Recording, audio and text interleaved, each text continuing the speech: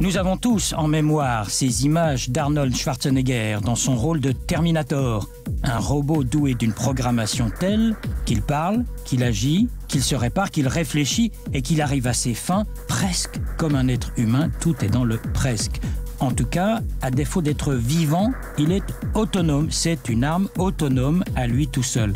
La plupart de ces armes autonomes n'ont pas encore, de visage quasi humain, elles ressemblent encore à ce qu'elles sont, des machines.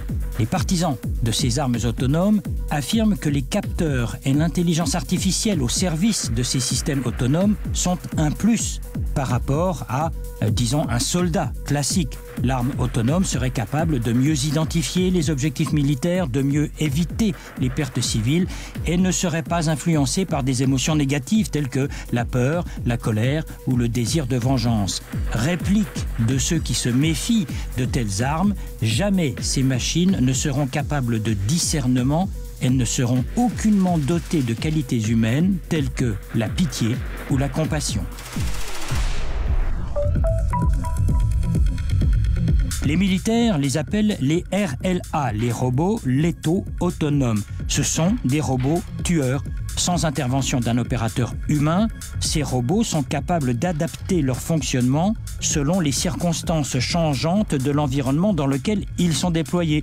Dans un avenir très proche, on les verra en action. L'homme aura mis au point des machines intelligentes qui, sans contrôle humain, seront destinées à tuer d'autres êtres humains.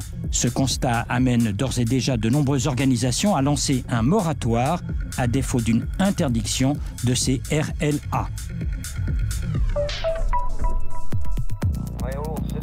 L'homme s'exprime en termes forts, même si c'est par l'intermédiaire de son ordinateur, en raison de sa paralysie liée à la maladie neurodégénérative dont il est atteint. Stephen Hawking, l'astrophysicien britannique mondialement connu, sait de quoi il parle en matière d'intelligence artificielle. Il est le premier à se servir des toutes nouvelles technologies et il explique que les formes primitives d'intelligence artificielle déjà développées se sont effectivement montrées très utiles. Pour autant, ajoute-t-il, une fois que les hommes auraient développé une intelligence artificielle complète, le problème serait que cette dernière se développerait seule et surtout se redéfinirait de plus en plus vite.